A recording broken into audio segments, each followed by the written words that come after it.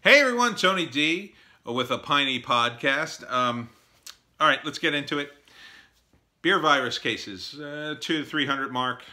Basically, all the numbers continue to go down, including the one number that Tyrant Phil Murphy was counting on, the transmission rate, which has now dropped below 1 to like 0.98, which he acknowledges, so how couldn't he? It was the one number he was clinging to. Oh, continue to be bad number, so that way I can lock down the state again. He was already making noise about canceling the school year.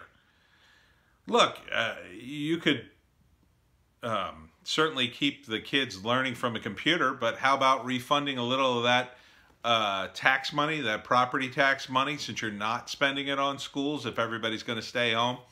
And you're going to save a ton of money on not using the buildings? Yeah, right. Good luck getting that money. Phil's latest plan, he had a bunch of lawyers take a look at the tax incentives in New Jersey. And he's decided it'd be a good idea to cap the tax incentives to save New Jersey money. That's not how taxes work. You're not saving New Jersey money by capping a tax break. What you're doing is you're assuming that businesses won't leave, that money belongs to the state and not the businesses, and that they'll be around to pay it. Remember when AOC went after Amazon in New York and she said, oh, the city's giving away millions of dollars to Amazon? No. What the city was doing was offering the Amazon tax breaks in order to come to the city and do business, create jobs, and create more wealth for the city. AOC managed to help drive that out of Manhattan or Brooklyn or wherever they were going to have their headquarters. Now they don't get any of the money. They don't get the taxes they would have gotten because not only does Amazon not get the tax breaks, they don't have to pay any taxes. They don't have a building there. They didn't build it. Same thing applies with capping New Jersey tax breaks. Now, it's not going to be as bad if you're just capping a tax break.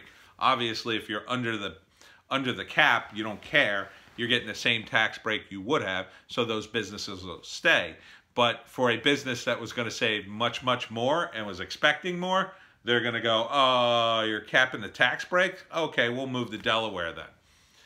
That's what they'll do, which means in the long run, you're actually going to collect less in taxes, which means this is an idea where you actually lose money. Not surprising, another Democrat who doesn't understand economics, even though he came out of Goldman Sachs. I guess he only counts the money that goes into his pocket and not the money that would go to the state. I guess he thinks he can force businesses to stay in New Jersey or something. Well, he can't. Once again, recall Phil Murphy. In other news, big storms here in South Jersey. Big storms. We had a tropical storm, I think it's called Tropical Storm Faye, hit the coast and southern half of New Jersey, if not all the way up at least to, I was in central Jersey today. It was storming pretty bad. Sheets and sheets of rain all day today, flash flooding, so beware of that. It's going to happen again tomorrow. So if you are in South Jersey, Pineys, be careful driving out there. It's going to get nasty. It got so nasty it flooded the river line along the Delaware River, and they had to close down the train. That's a train that runs up and down the bank of the Delaware River on the other side of Philadelphia. So that's about all that's going on in New Jersey. Hopefully we're going to get through this. Hopefully, I was driving past a lot of restaurants because I was starving at lunch and I wanted to stop someplace to get something to eat, but I couldn't stop anywhere because it was raining so hard. Like, you know, the places that were open or that could have outdoor dining, I mean, you couldn't eat under the tent. The rain was coming right underneath it. It was a shame. I could see the tables getting blown over and the tablecloths and whatnot. Probably a mess to clean up after it was all over. But it's going to be that way tomorrow. So I guess we won't have any outdoor dining.